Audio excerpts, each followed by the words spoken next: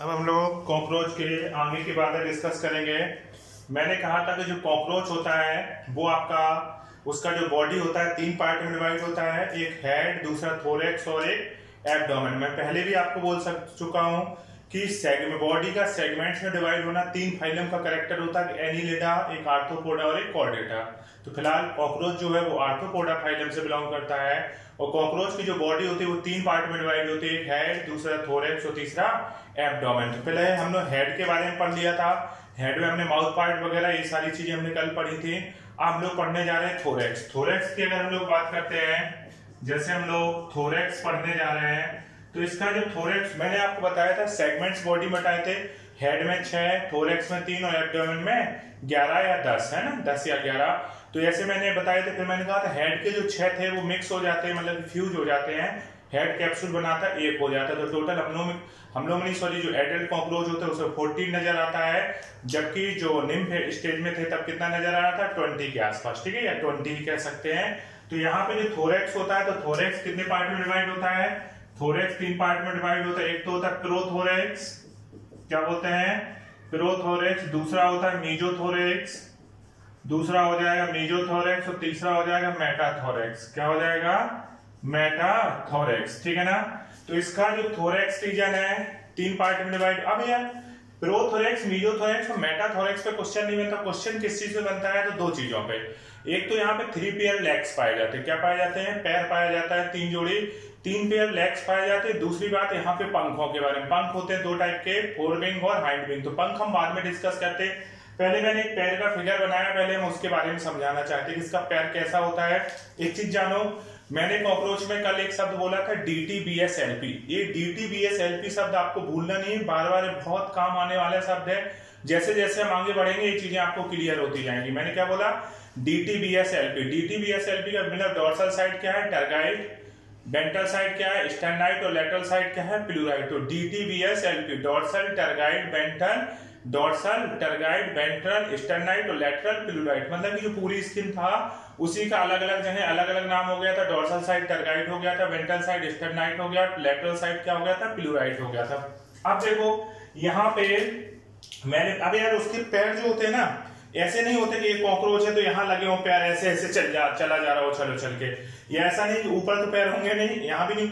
पैर उसके जैसे एक कॉकरोच है तो उसके साइड से जुड़े रहते हैं, लेटरल साइड से इस तरीके से पैर नीचे की ओर मुड़े रहते हैं। तो इसके पैर कहाँ पे जुड़ा रहता है, लेटरल साइड। तो DTBSLP से क्या लगता है, डोर्सल, टर्गाइड, वेंट्रल, स्टेरनाइट, लेटरल, पिलुराइड। मतलब कि जो पैर होता है वो कहाँ से जुड़ा रहता है, पिलुराइड साइड से। कहाँ से जुड़ा रहता है, तो इसका जो पैर होता है वो लेटरल साइड से जुड़ा रहता है। इस एरिया को क्या बोलेंगे, पिलुराइड में। ये जो हमने ब्लू कलर से बनाया ये पिलुराइड में अंदर धसा हुआ है। फिलहाल पैर की स्टार्टिंग यहाँ से होती है।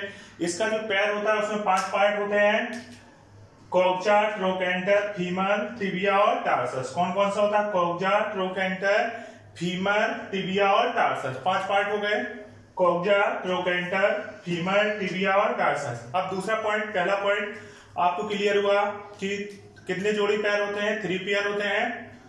किस रीजन में होते हैं, थोरेसिक रीजन में। कहां से जुड़े जाते हैं, लेटरल साइड से। लेटरल साइड को क्या बोलते हैं, पिलुराइड बोलते हैं।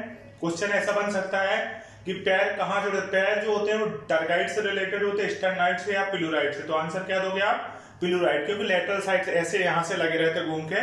उसके बाद अगर हम लोग देखें यहाँ पे, देखो ये जो पूरे पैर का सबसे मोटा पार्ट क्या होता है, कॉक्जा। तो सबसे जो ब्रॉडेस्ट पार्ट है, मोटा पार्ट है, वो कौन सा कहलाता है, कॉक्जा। ओके, सबसे छोटा जो पार्ट होता है वो कौन सा होता है, ट्रोकेंटर। सबसे छोटा पार्ट क्या होता है, ट्रोकेंटर। सबसे मोटा पार्ट कौन सा है, कॉक्जा है।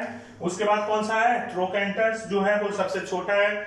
उसके बाद आता है फीमर और टिबिया। टिबिया जो होता है सबसे लंबा पार्ट होता है। टिबिया देखो यहाँ से शुरू हुआ, यहाँ से यहाँ तक क्या आ रहा है, टिबिया आ रहा है। तो टिबिया क्या होता है, सबसे लंबा पार्ट होता है। लास्ट में आता है टार्सस। लास्ट में कौन आता है, टार्सस। जो टार्सस होता है ये खुद में अपने आप में 5 पार्ट में डिवाइड होता है, जिनको बोलते हैं टार्सोमियर। मतलब कि टार्सस खुद में सेगमेंट्स में डिवाइड होता है, उस चीज को हम लोग क्या बोलते हैं, टार्सोमियर बोलते हैं। क्या बोलते हैं, टार्सोमियर। तो यहाँ पे ये सेगमेंट्स में डिवाइड हो गया। हाँ, लास्ट का जो सेगमेंट्स होता है उसको बोलते हैं पीरीटार्सस। क्या बोलते हैं, लास्ट में जो सेगमेंट होता है वो कैसा होता है, पीरीटार्सस कहलाता है। वो इस तरीके से नजर आता है, उसको अलग से बना दिया। क्या किया गया, अब देखो ये जो सेगमेंट है और प्री टार्सस से क्या होता है, इस तरीके का स्ट्रक्चर बनता है। जो मैंने लिखा है क्लॉ लिखा है यहाँ पे CLAW क्लॉ, यहाँ क्या लिखा है एरोलियम। ये एरोलियम का दूसरा नाम होता है पल्विनस। क्या नाम होता है, पल्विनस। एरोलियम या पल्विनस का मतलब क्या होता है, देखो जब इसे कहीं चढ़ना है चलना है, तो जैसे दीवार पे चलना है तो इससे वो चिपकने में, ये क्या है एरोलियम चिपचिपा होता है, इसको चिपकने में हेल्प करता है। और ये कैसे चलने में हेल्प करता है, मतलब कि ये तो किसी भी चीज से चिपक रहा है, चिपक के जिससे वो गिरे नहीं। और दूसरा ये चीज, जैसे ये मान लो बीच में ये एरोलियम हो गया, ठीक है, ये 2 उंगली एरोलियम हो गई और ये क्या हो गया, पंजा हो गया। तो पंजे से तो ऐसे फास्ट चलेगा, है ना। और ये क्या करेगा, दीवार वगैरह से चलना है चिपक के, क्योंकि दीवार पे तो पंजे के बल अकेले चल नहीं पाएगा, तो ये एरोलियम क्या करता है, चिपकने में हेल्प करता है। अभी आपको पैर के बारे में क्या क्या जाने, जो पैर होता है कितने पार्ट से मिलकर बना होता है, तो आप क्या कहोगे 5 पार्ट से क्या क्या नाम होते हैं। सीक्वेंस पूरा याद होना चाहिए, सीक्वेंस भी PMT में आ चुका है। कॉक्जा, ट्रोकेंटर, फीमर, टिबिया और टार्सस। फिर से बोलो, कॉक्जा, ट्रोकेंटर, फीमर, टिबिया और टार्सस। 5 पार्ट हो गए। टार्सस के खुद में कितने 5 पार्ट होते हैं, तो टार्सस खुद 5 पार्ट में डिवाइड होता है। कौन कौन से पार्ट होते हैं आप जान गए, टार्सस खुद में 5 पार्ट में डिवाइड हो। नेक्स्ट पॉइंट क्या आता है, नेक्स्ट पॉइंट ये आता है कि अगर हम लोग ध्यान दें, क्या ध्यान दें, कि जो मैंने इस तरीके का बनाया, ये क्या चीज है, तो ये क्या है, पंजे की तरह संरचना।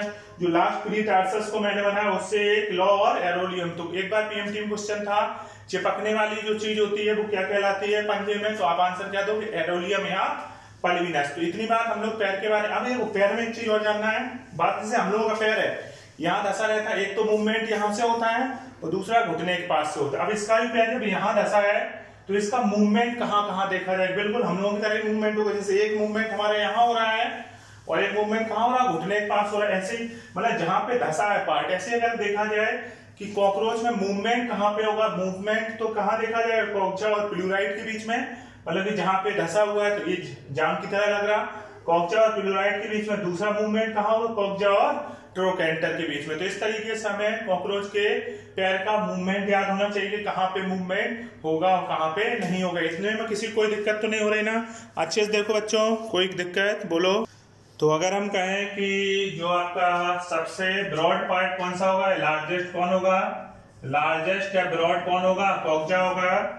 अगर देखा जाए लॉन्गेस्ट कौन होगा, लॉन्गेस्ट कौन होगा, टिबिया होगा, ठीक है। स्मॉलेस्ट कौन होगा, स्मॉलेस्ट कौन सा हो जाएगा, तो आपका ट्रोकेंटर हो जाएगा कि नहीं हो जाएगा। अब हम लोग अगर देखें मूवमेंट कहाँ पे होगा, मूवेबल ज्वाइंट कहाँ पे होगा, मूवेबल ज्वाइंट्स की अगर हम लोग बात करें तो मूवेबल ज्वाइंट कहाँ कहाँ देखा गया है, ये कहाँ देखा गया है, किस किस के बीच में, तो आप क्या कहोगे, बिटवीन, कहाँ कहाँ, बिटवीन प्लूराइड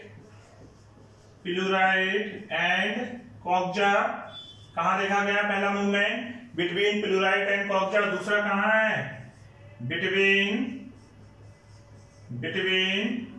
कॉक्जा एंड ट्रोकेंटर। कहाँ, कॉक्जा एंड ट्रोकेंटर।